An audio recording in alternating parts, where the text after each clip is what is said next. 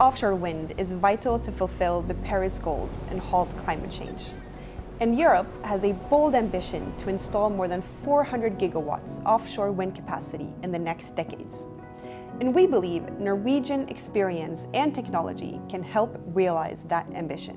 Des générations de maîtrise de conditions océaniques extrêmes ont donné aux entreprises norvégiennes une compétence unique pour l'éolien offshore.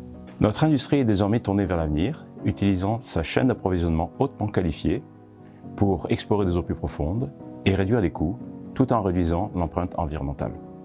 Equinor developed the first floating offshore wind turbine Hywind demo outside Karmøy in Norway more than 10 years ago. Following that, we built the Hywind Scotland outside Aberdeen, a 30 megawatt of floating offshore wind farm. And now we're following up with an even bigger wind farm, Hywind Tampen, off the west coast of Norway. Equinor also just won the tender on a 3.3 gigawatt offshore wind project outside New York, powering more than 1 million American homes. And now, France really has the potential to become a European leader on floating offshore wind, and we hope to contribute.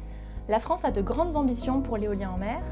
Notre objectif est d'atteindre 5 à 6 gigawatts de capacité éolienne en mer installée d'ici 2028. Un appel d'offres est actuellement en cours au large de la Normandie. Il est ouvert aux acteurs français et internationaux, et d'autres appels d'offres devraient suivre dans les prochaines années. Pour pouvoir développer l'éolien en mer en concurrence avec les énergies fossiles, les coûts doivent baisser. C'est pour ça qu'il faut résoudre un certain nombre de difficultés techniques, des sujets économiques et régulatoires, en bénéficiant de la concurrence et de la coopération internationale. L'objectif du groupe de travail franco-norvégien vise précisément à adresser ces défis et à trouver des solutions ensemble. L'éolien flottant ne peut être compétitif que si les coûts baissent. C'est pour cela que nous avons besoin de le développer à grande échelle. Aujourd'hui, EDF fait partie d'un consortium qui va tester la première éolienne flottante de plus de 10 MW, avec le soutien de l'Europe, avec des partenaires norvégiens, des tests qui seront effectués au centre d'essai des énergies marines dans l'ouest de la Norvège. Dans le cadre du développement des énergies marines renouvelables, l'éolien offshore est sans doute le secteur le plus dynamique. Il nécessite néanmoins l'implication et l'intervention de différents secteurs du maritime. La France et la Norvège sont deux grands pays du maritime. Et il est important d'apprendre d'un autre pays comment relever ces défis pour le bon développement du secteur.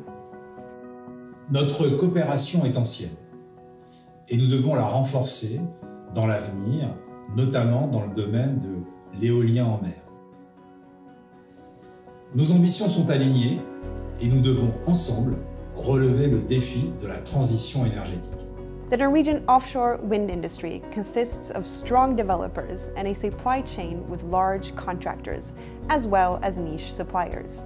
And together, they represent broad expertise in offshore environmental surveying, engineering, cables and electricity infrastructure, marine installations and operations, as well as digitalization and material handling. In addition, Norwegian offshore industry's strong reputation when it comes to health and safety make us a trusted partner